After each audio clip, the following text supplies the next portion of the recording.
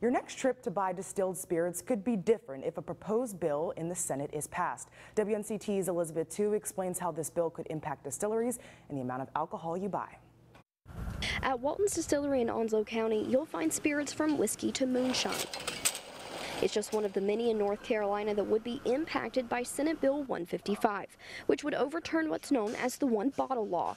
Currently, each visitor to a distillery can buy a single bottle every 12 months. But all this money is infused back in this community, back in the state. For the state to bind us and other distillers by this one-bottle law, so, it's really tough. Customers are referred to a local ABC store if they want to buy more.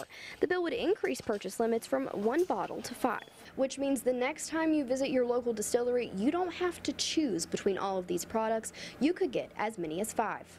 Not uncommon for someone coming in to want to buy one of each of your products, or maybe buy an extra bottle for a friend or family member. Senator Rick Gunn sponsored the bill. He said in a statement that it strikes a balance of our growing NC economy and allows our local distilleries, craft breweries, and wineries to grow their businesses, create jobs, and increase tax revenue. If passed, the bill would also allow distilleries to conduct tastings at events. Distiller Philip O'Hara owns the Diablo Distillery in Jacksonville. He's in the process of redoing part of his shop to include a tasting area. So once we start doing more tours, it'll allow more people to realize that we're here and we're making it in North Carolina and hopefully buy more of the product.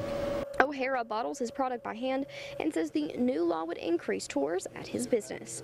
In Onslow County, Elizabeth Tu, 9 on your side. The bill would also allow restaurants to sell alcohol starting at noon on Sunday mornings.